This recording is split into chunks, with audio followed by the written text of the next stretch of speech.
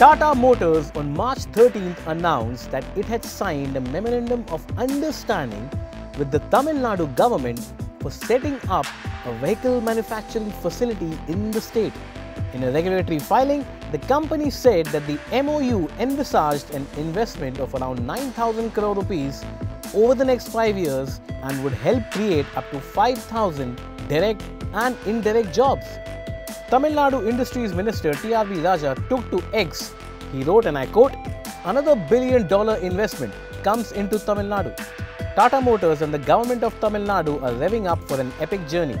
In the presence of our Honorable Chief Minister N.K. Stalin, Tata Motors signed an MOU with the government of Tamil Nadu to establish a vehicle manufacturing facility, committing an investment of Rs 9,000 crores.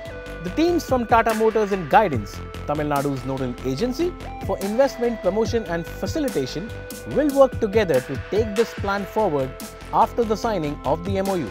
This would be Tata Motors' second plant in South India. The company already has a manufacturing unit in Dharwad, Karnataka. However, it did not specify what vehicles would be made at the proposed facility in Tamil Nadu.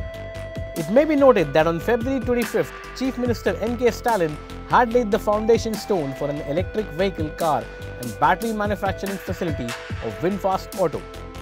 The firm had earmarked investments to the tune of 16,000 crore rupees in the state after it signed an MOU with the state government to set up the plant during the maiden edition of the Global Investors Meet by the DMK government in January.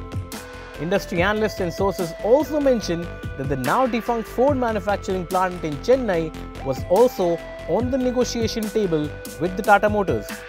But Ford Motors had halted the sale of the plant, fueling speculations that the company might make an India comeback.